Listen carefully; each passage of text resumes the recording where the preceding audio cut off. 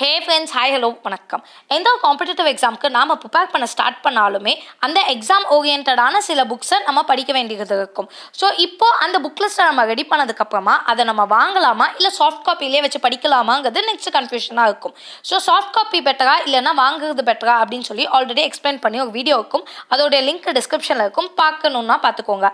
So இப்போ நம்ம books எப்படி இருந்தாலும் ஃபியூ புக்ஸ் வாங்கி தான் ஆகணும். ஸோ அந்த ஃபியூ புக்ஸை நம்ம எங்கே வாங்குவோம் அப்படின்னு நிறைய பேருக்கு கன்ஃபியூஷன்ஸ் இருக்குது. ஸோ அது எப்படி வாங்கலாம், என்னென்ன விஷயங்கள்லாம் நம்ம அதுக்கு ஃபாலோ பண்ணணும் அப்படிங்கிறத பற்றி தான் இந்த பர்டிகுலர் வீடியோவில் நம்ம பேச போகிறோம்.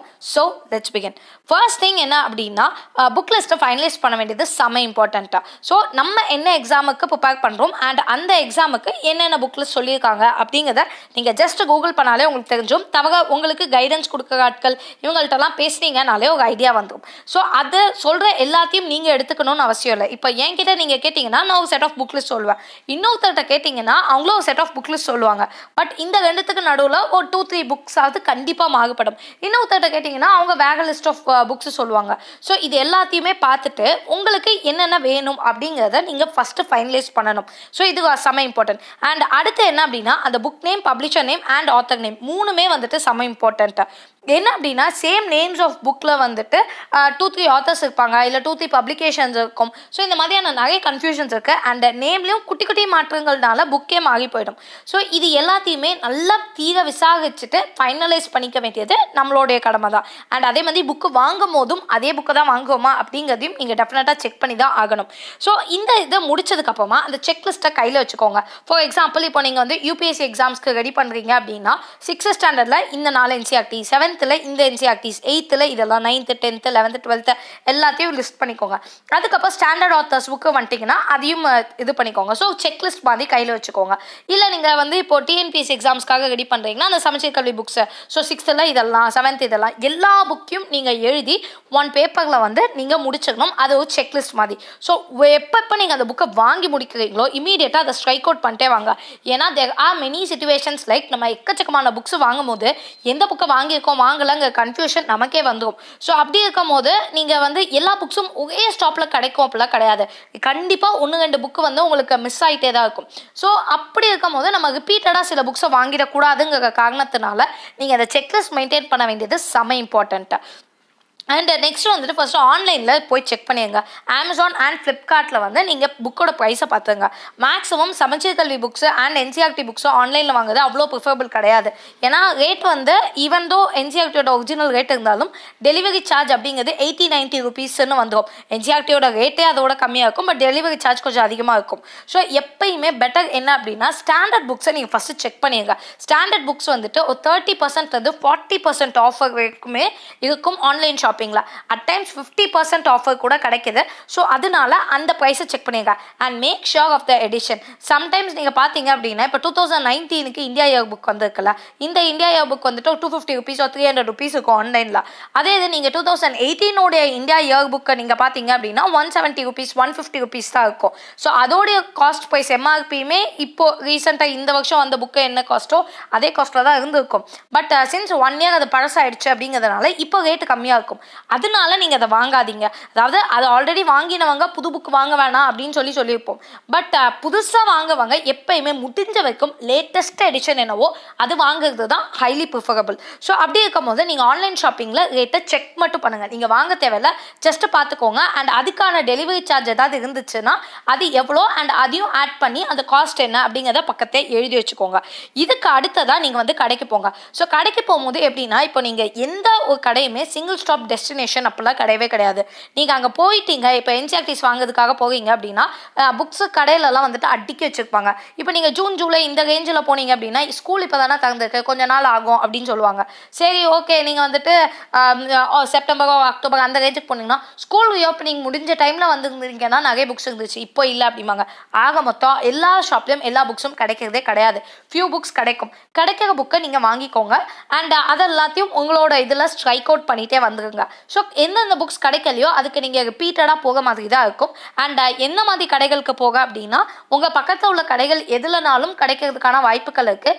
இல்லை சென்னை வரீங்கிற பட்சத்தில் அண்ணா நகர் கிட்ட நிறைய எக்கச்சக்கமான ஷாப்ஸ் இருக்குது. அந்த ஷாப்ஸை நீங்கள் ஒவ்வொரு ஷாப்புக்கு போகும்போதும் உங்களால் வந்துட்டு கொஞ்சம் கொஞ்சம் என்சிஆர்டிஸ் வாங்கிக்க முடியும். ஃபர்ஸ்ட்டு ஷாப்புக்கு நீங்கள் போனீங்கன்னா ஒரு 10-15 என்சிஆர்டி அசால்ட்டாக எடுத்துக்குவீங்க.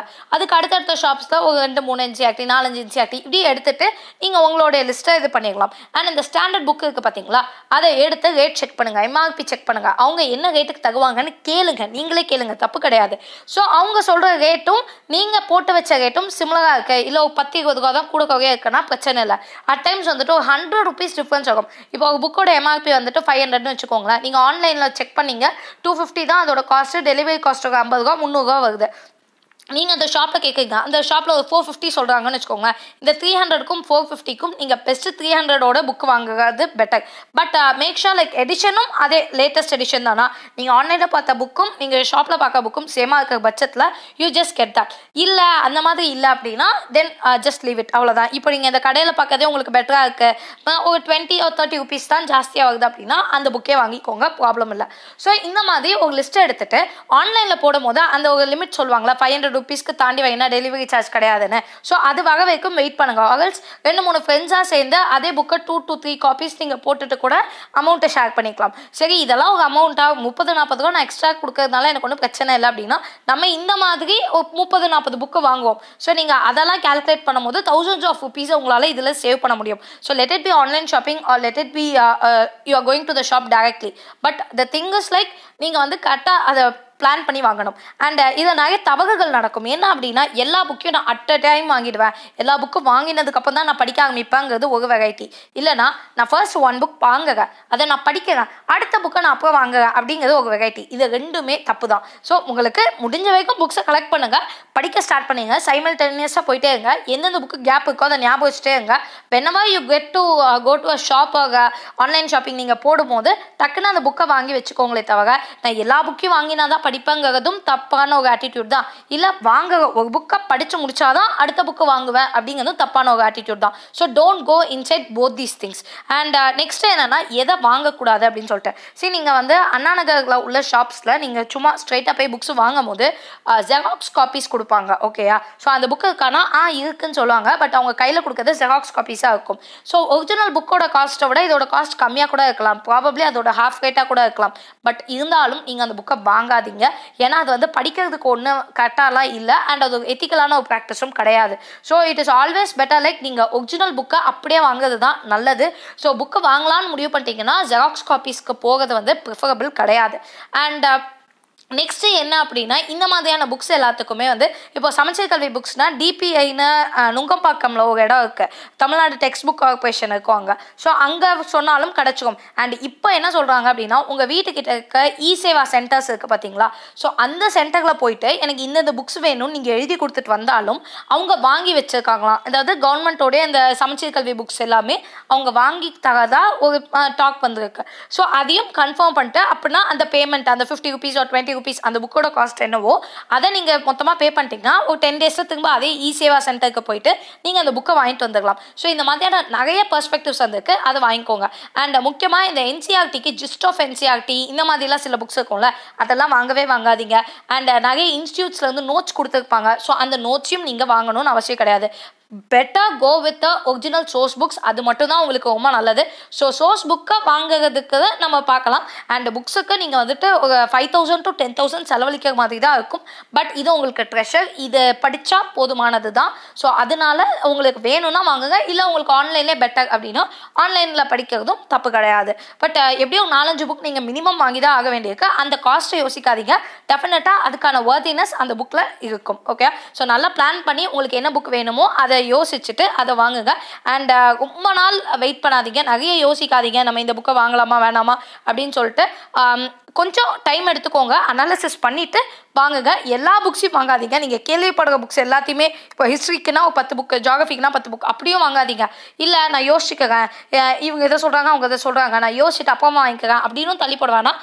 கன்சிடரபிளி கொஞ்சம் நாள் எடுக்கும், 1 or 2 months or 3 monthsக்கு கூட நீங்கள் பொறுமையாக யோசிச்சுட்டு but buy things, but don't wait for a longer time, அவ்வளோதான். மற்றபடி எதுவுமே கிடையாது.